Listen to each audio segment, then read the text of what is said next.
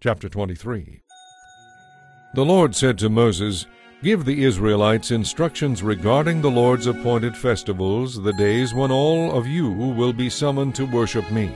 You may work for 6 days each week, but on the seventh day all work must come to a complete stop. It is the Lord's Sabbath day of complete rest, a holy day to assemble for worship. It must be observed wherever you live. In addition to the Sabbath, the Lord has established festivals, the holy occasions to be observed at the proper time each year. First comes the Lord's Passover, which begins at twilight on its appointed day in early spring. Then the day after the Passover celebration, the festival of unleavened bread begins. This festival to the Lord continues for 7 days, and during that time all the bread you eat must be made without yeast. On the first day of the festival, all the people must stop their regular work and gather for a sacred assembly. On each of the next 7 days, the people must present an offering to the Lord by fire. On the seventh day, the people must again stop all their regular work to hold a sacred assembly. Then the Lord told Moses to give these instructions to the Israelites. When you arrive in the land I am giving you, and you harvest your first crops, bring the priest some grain from the first portion of your grain harvest. On the day after the Sabbath, the priest will lift it up before the Lord so it may be accepted on your behalf. That same day you must sacrifice a year-old male lamb with no physical defects as a whole burnt offering to the Lord. A grain offering must accompany it, consisting of 3 quarts of choice flour mixed with olive oil. It will be an offering given to the Lord by fire, and it will be very pleasing to him.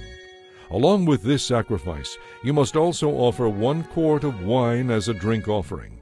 Do not eat any bread or roasted grain or fresh kernels on that day until after you have brought this offering to your God. This is a permanent law for you, and it must be observed wherever you live.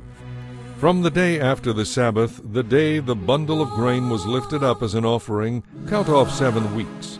Keep counting until the day after the 7th Sabbath, 50 days later, and bring an offering of new grain to the Lord. From wherever you live, bring 2 loaves of bread to be lifted up before the Lord as an offering. These loaves must be baked from 3 quarts of choice flour that contains yeast. They will be an offering to the Lord from the first of your crops. Along with this bread, present 7 one-year-old lambs with no physical defects, 1 bull and 2 rams as burnt offerings to the Lord. These whole burnt offerings, together with the accompanying grain offerings and drink offerings, will be given to the Lord by fire, and will be pleasing to him.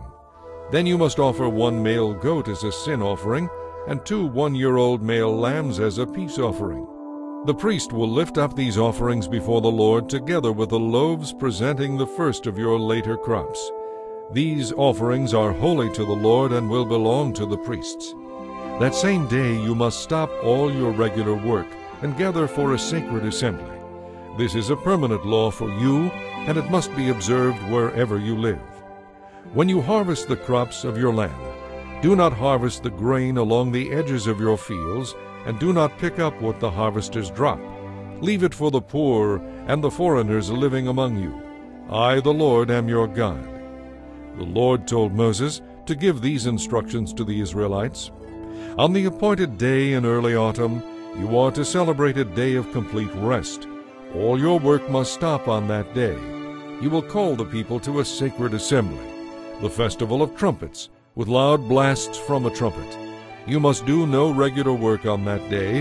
Instead, you are to present offerings to the Lord by fire. Then the Lord said to Moses, "Remember that the Day of Atonement is to be celebrated on the 9th day after the Festival of Trumpets. On that day you must humble yourselves, gather for a sacred assembly, and present offerings to the Lord by fire. Do no work during that entire day, because it is the Day of Atonement, when atonement will be made for you before the Lord your God, and payment will be made for your sins. Anyone who does not spend that day in humility will be cut off from the community. And I will destroy anyone among you who does any kind of work on that day. You must do no work at all. This is a permanent law for you, and it must be observed wherever you live. This will be a Sabbath day of total rest for you, and on that day you must humble yourselves. This time of rest and fasting will begin the evening before the Day of Atonement and extend until evening of that day. And the Lord said to Moses, Tell the Israelites to begin the festival of shelters on the 5th day after the Day of Atonement. This festival to the Lord will last for 7 days. It will begin with a sacred assembly on the first day, and all your regular work must stop. On each of the 7 festival days, you must present offerings to the Lord by fire. On the 8th day, you must gather again for a sacred assembly and present another offering to the Lord by fire. This will be a solemn closing assembly, and no regular work may be done that day. These are the Lord's appointed annual festivals. Celebrate them by gathering in sacred assemblies to present all the various offerings to the Lord by fire, whole burnt offerings and grain offerings, sacrificial meals and drink offerings, each on its proper day. These festivals must be observed in addition to the Lord's regular Sabbath days. And these offerings must be given in addition to your personal gifts, the offerings you make to accompany your vows, and any free-will offerings that you present to the Lord. Now on the first day of the festival of shelters, after you have harvested all the produce of the land, you will begin to celebrate this 7-day festival to the Lord. Remember that the first day and closing 8th day of the festival will be days of total rest.